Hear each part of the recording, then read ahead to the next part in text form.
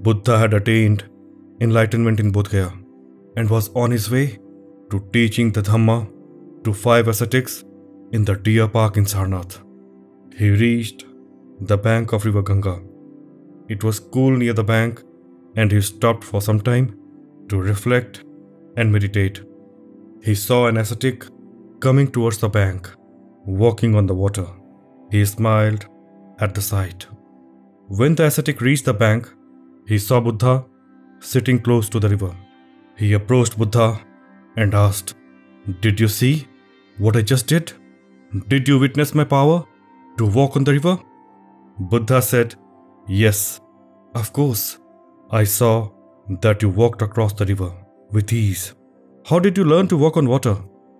The ascetic replied proudly that he acquired the power to walk on water through intense self-mortification exercises for 12 years under the guidance of a great teacher who resides high in the Himalayas. He fasted 6 days a week and stood on one leg for most of the day to gain the ability to walk on water.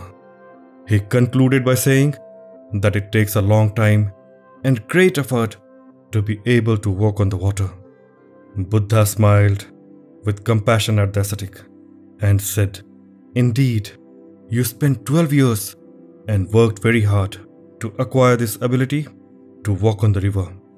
You could have easily saved all these 12 lost years and extreme efforts that you had to make if you would have simply asked the ferryman on the bank of the river to take you to the other side of the river. They charge a very small amount of money to take people to the other side of the river." The ascetic was completely deflated with the words of Buddha, and he left the place reflecting upon his wasted years and efforts.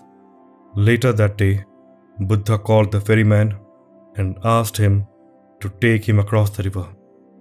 If you found value in this video, please give it a thumbs up.